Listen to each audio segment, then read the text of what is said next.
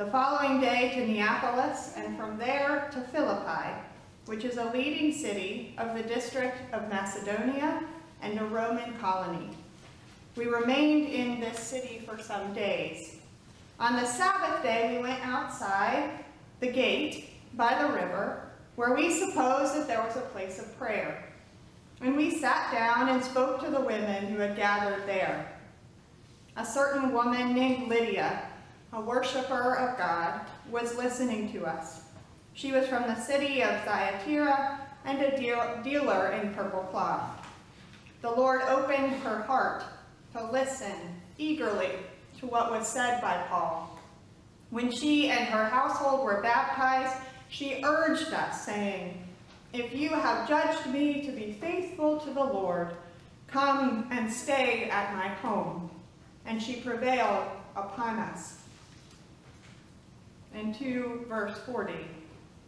After leaving the prison, Paul and Silas went to Lydia's home.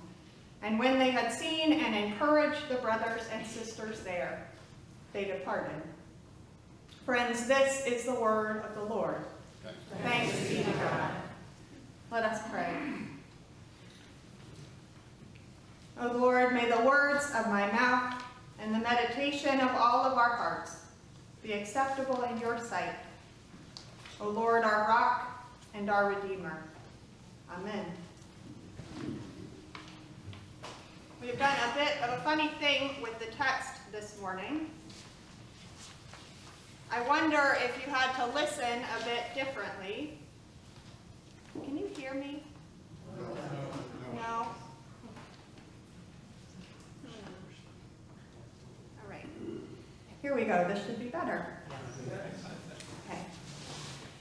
So the rather concise bit that I read of Lydia and her household bookends the high drama that Chuck read of Paul and Silas, the slave girl and the jailer. We hear that the missionaries, Paul and Silas, and others, of course, were all over the place at the time that we find them in Acts.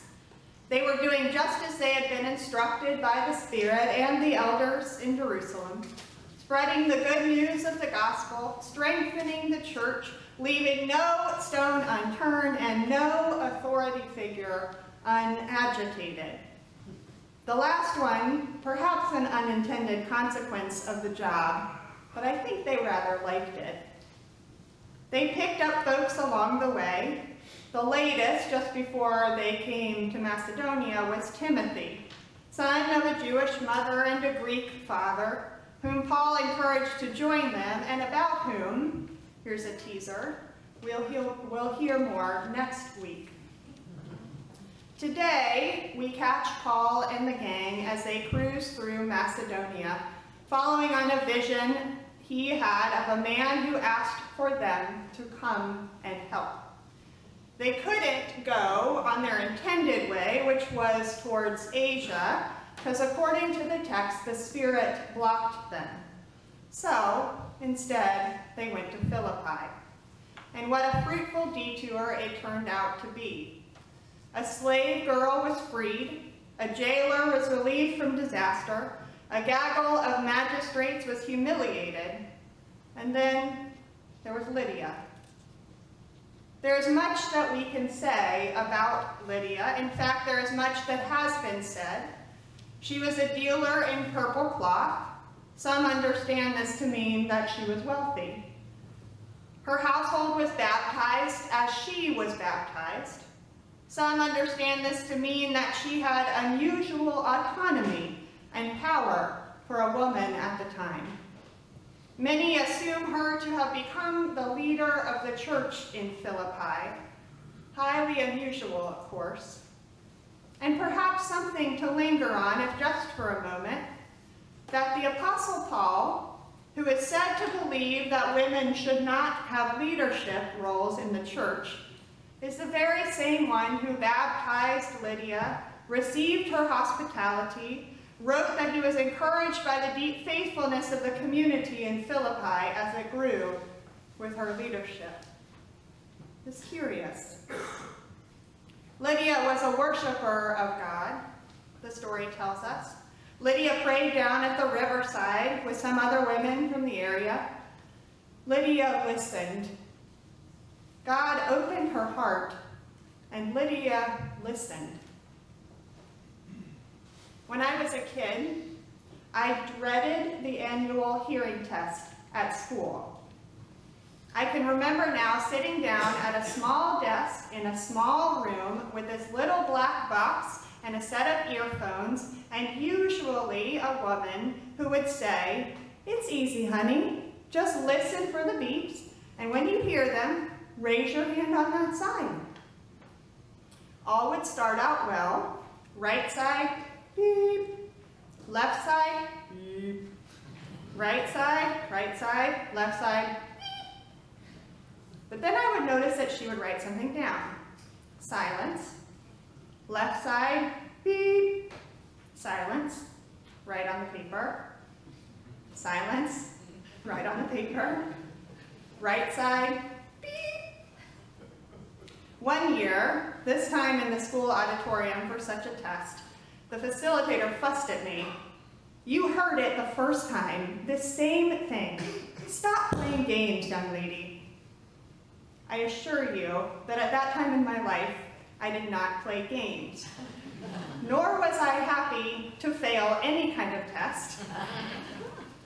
That only got me in trouble, and I had no desire to be in trouble at that time in my life.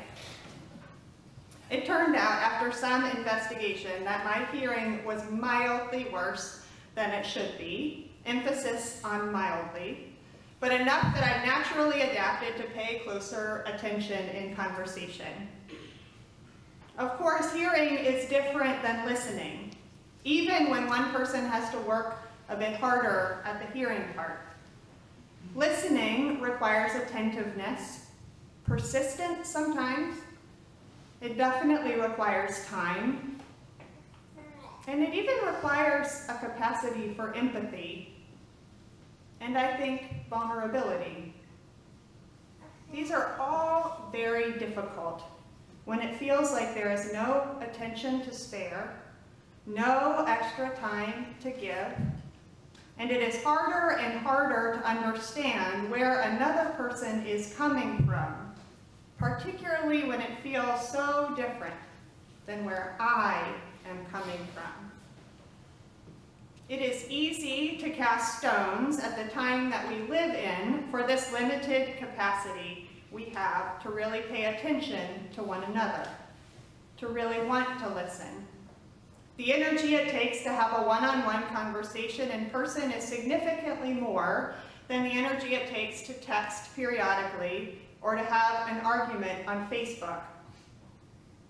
Yet, I wonder if one of the reasons we get this story of Lydia is because it has always been a particular gift of time and effort to truly listen. I suspect that there has always been a ready excuse for why it's easier to choose not to. The slave owner's bottom line was threatened. They didn't hear a word elsewise. The magistrate's authority was on the line. They could only hear the crowd chanting. What Paul and Silas were saying, they said, were things not becoming of good and law-abiding Roman citizens. Yet in that time, the Spirit moved in the heart of Lydia.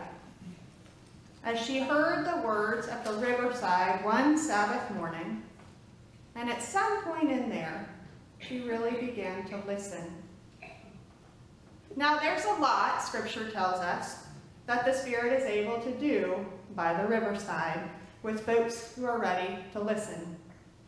The disciples were called to follow one morning as they stood there ready to cast their nets. The Hebrew slaves were set free there one day when the waters parted before them to make a way out of no way. John preached and baptized there, and people flocked to him all the way out to the wilderness from Jerusalem. The resurrected Jesus stood there with bread and fish and invited his disciples to join him one last time before sending them out on the mission that now Paul and Silas and Timothy and Lydia were taking up as their own. Lydia listened, and her whole household was baptized, and she invited everyone over for a party to celebrate. Lydia listened, and the church of Philippi began that very day. Truth is, though, riverside or mountaintop or coffee shop or street side, when we set ourselves to this task of spirit-led listening, it's pretty hard not to expect that something will change. In 1965, Zernona Clayton moved from Muskogee, Oklahoma, her home, to Atlanta, Georgia, to work for the Southern Christian Leadership Conference. Her initial work was desegregating hospitals, and that was so successful that she was appointed by the mayor at the time to lead the Model Cities program, which was part of Lyndon Johnson's Great Society. As the head of the program, Zernona worked with 5 different communities and chairpersons of each. When she started her work, she was warned about one of these chair people in particular, Calvin Craig, who at the time was a Grand Dragon of the Georgia KKK. The first time she met with all of the chair people, one man just gave her the tips of his fingers in a handshake, and she knew that that was Mr. Craig. Over the course of that next year, however, Zernona and Calvin talked almost every day. Mr. Craig kept returning to her office in Atlanta, and they would sit and talk and laugh together, always respectfully, she said, and speaking of many different things. In 1968 then, 3 years after meeting Miss Clayton, Mr. Craig held a press conference to announce that he was leaving the KKK and dedicating his life going forward to, in his words, building a nation in which black men and white men can stand shoulder to shoulder in a united America. Mr. Craig vacillated on this commitment over time, though he ultimately confirmed it. But the impact of his and Zernona's conversations was lasting. Mrs. Clayton said that she never set out to change his mind, but that Dr. King had once told her, "You've got to change a person's heart before you can change his behavior." It takes time to change a person's heart. Dr. King and Miss Clayton knew that the Spirit was and is in the job of doing this, however. And though it takes some time, it also takes the effort that we put to it. This is not a story of the civil rights era that we hear as regularly, but I hope, it's one that repeated itself in many different offices and street corners and church basements over many years. This is the hope that we have. One of the hopes that we have, that we and our institutions and our communities can truly change. It seems that again and again and again, the most unexpected people at the most unexpected times and places turn out to be those who the Spirit uses in her work of change. This is a fundamentally hopeful thing for us, for it means that we can be our better selves in relationship to one another. It is a necessary hope, I think, for it means that we can also be part of the work of the Spirit's change. For we know no one is left alone by the Spirit. It is these kinds of conversations, slow and careful and purposeful, that many of you participated in here this spring with our Civil Conversations Project, that many of you have participated in as Fuse gathers month in and month out. No one is left alone by God's Spirit, no one who is willing to take the risk of vulnerability to her. And the trouble is, the work is taking that risk. Setting aside the excuses, unbinding the chains of self-importance, swallowing our self-righteous dogma, and making room for the possibility that we might be detoured from our safe routines for a bit. Especially now. Listening is an act of faith. It is an act of solidarity. It is attentiveness.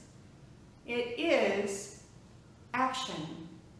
Do not be fooled to think otherwise. For we cannot know who another person is and where they come from and what it is that we can do together if we do not allow the Spirit to open our hearts and to truly listen. There is much that people could say about us as the Church of Jesus Christ, and I pray that one of those things